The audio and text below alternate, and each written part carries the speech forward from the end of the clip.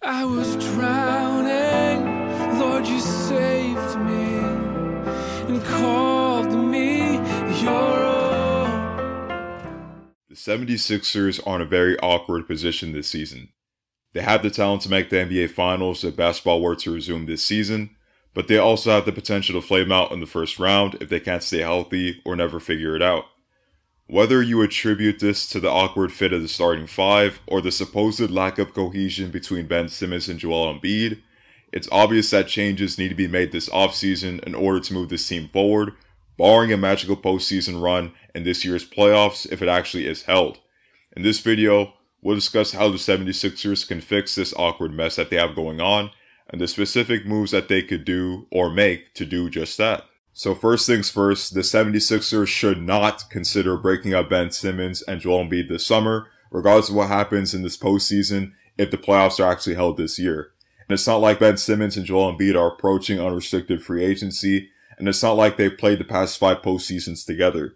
Despite the fact that Ben Simmons literally can't take a shot outside of 15 feet, they've been able to secure 2 50-win seasons over the past 2 years and able to secure 2 playoff first-round victories over the past 2 years.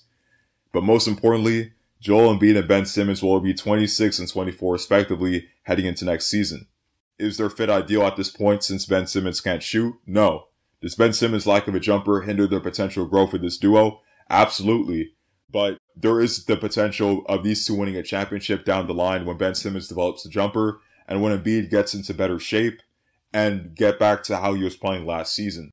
When healthy, Joel Embiid is arguably the best center in the game. And if he can eat right and get into better shape and become better from 3, he can even get better as a player and play similar to how he did last season when he averaged 28, 13, and 4. And under the right coaching, Ben Simmons can develop a respectable jump shot. The only thing stopping Simmons from being a consensus top 15 to top 10 player in the NBA is respectable jumper, which is something he'll inevitably pick up down the line under the right coach and under the right coaching staff. The potential of a prime Ben Simmons and Joel Embiid is just too much to pass up on.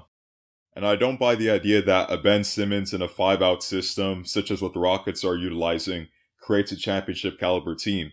If you trade Joel Embiid for Bradley Beal and pieces right now, such as Bradley Beal and Davis Bertans in a sign and trade, that team will be respectable in the East, but probably wouldn't be better than the Bucks, the Raptors, the Heat, or Celtics, depending on what moves they also make in the offseason.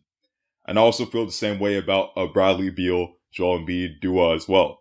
Trading Ben Simmons for Bradley Beal will probably bolster your chances at a title next season, and possibly for the next as well. But the ceiling of a prime Ben Simmons and Joel Embiid on the same team is higher than that of one without the other. So, if the 76ers are intent on keeping Joel Embiid and Ben Simmons for next season, what should they do to change their roster?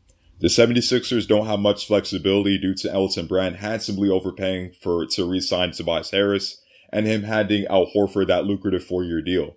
But although the 76ers have made a bunch of mistakes over the past few seasons, even this offseason handing out those terrible deals, there is a way to salvage this. So first things first, the 76ers have to find a taker for Al Horford's terrible deal. He's been an awkward fit on this roster because he's more of a 5 in today's NBA, since he isn't quick or athletic enough to guard the newer 4s in today's NBA who are more smaller and not traditional power forwards. I don't think that Al Horford is even a positive asset in today's NBA at this point, so I think that the 76ers might have to take back a terrible deal or either send out another positive asset for incentivize another team to take on his deal. So, keeping everything that we've discussed before in mind, here's a proposed trade that a mock hypothetical trade I proposed that the 76ers should do this offseason. It's a 3-team trade between the 76ers, the Thunder, and the Blazers. The 76ers receive CJ McCollum, Trevor Ariza, and Danilo Gallinari via sign and trade. The Blazers get Josh Richardson and Tobias Harris, and the Thunder get Al Horford, Zaire Smith, and a 2nd-round pick. So why do the 76ers do this? The best way to maximize Ben Simmons and Joel Embiid on the floor together is to have 3 outstanding 3-point shooters surrounding them at all times.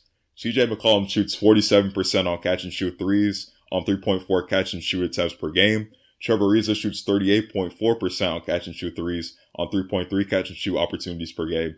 Gallinari shoots 42% on catch-and-shoot threes, on 5.7 catch-and-shoot opportunities per game. Additionally, CJ McCollum can operate as a clutch time performer for his team down the stretch and operate as a closer for his team. And also note that the Sixers wouldn't be hard capped in a sign and trade for Gallinari because they're already under the cap before to the sign and trade. As for the Blazers, they get better defensively in their backcourt without losing much offense. Josh Richardson can play in the backcourt with Dame and is a solid defender. This matters because the Blazers struggle defensively, and the Blazers' backcourt won't get torched defensively anymore, with Josh Richardson playing next to Dame. And so like Josh Richardson is an offensive liability, he can definitely hold his own on that ground too. The Blazers also get Tobias Harris, who could slide out the 4 to play next to Jusuf Nurkic. He's a versatile wing who's good from 3 and can replace the scoring void that the loss of CJ McCollum has on this team. For OKC, you take on Al Horford's deal, but you receive Zaire Smith in a second-round pick as an incentive to take it on, which is something that the Thunder can afford to do because they're in a stage where they can be quite competitive, but they're still in a rebuild. So this trade is perfect for the 76ers because they get a lot out of Horford and Tobias Harris deals and get 3 contributors in exchange. Also, there are 3 contributors who are great fits for his team. The 76ers could even look to add guys like Marvin Williams in free agency and re-sign Alec Burks and Glenn Robinson III. But even with these moves, it's up to Ben Simmons and Joel Embiid to maximize their play and potential in order for this team to have real title hopes next season. And on the last note, the 76ers need a new coach. The 76ers should not go into every playoff series with the expectation that they'll be outcoached in every series. I have no idea who that next coach would be, but they need to be better than Brett Brown. They have to be able to make in-game adjustments, which is something that Brett Brown struggles with. They have to be able to make the players accountable, such as making Ben Simmons attempt shots in game. And they have to be more creative offensively than Brett Brown is for this team. And with that being said, I hope the NBA resumes this season so we can all see how far the 76ers can go this playoffs.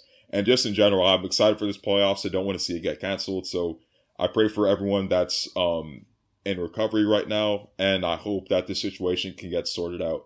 Thank you for watching. Feel free to like, comment, subscribe as usual. And cue that outro music.